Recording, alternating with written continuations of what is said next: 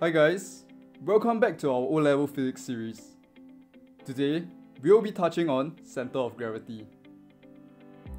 So what is the center of gravity of an object? It is basically the point which its whole weight appears to act. Basically, the point of center of gravity is to make things simpler. Say for the case of this object. Instead of considering all the component weight for each portion of this object, we can take all its weight to come from just one point, which is its center of gravity. So, how do we find the center of gravity of any object? Let's take this object for instance. We will hang it on 3 different points and draw a straight line down for each of these 3 hangs. The intersection of these 3 lines will be the center of gravity of this object. So, what's the point of finding the center of gravity of an object? Firstly, it simplifies things because we can take its whole weight to just act from that one point. But also, it affects the stability of an object. So, what exactly is stability? It basically is a measure of an object's ability to return to its original position after it is slightly displaced.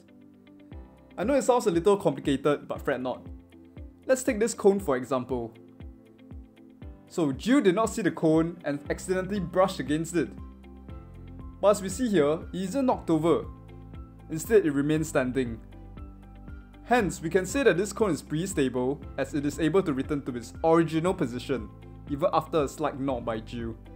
Have you ever thought about how a race car can move at such fast speeds and yet not be toppled over? It is because of 2 characteristics of the race car.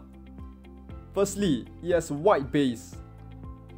And secondly, more mass is packed at the bottom, making its center of gravity lower.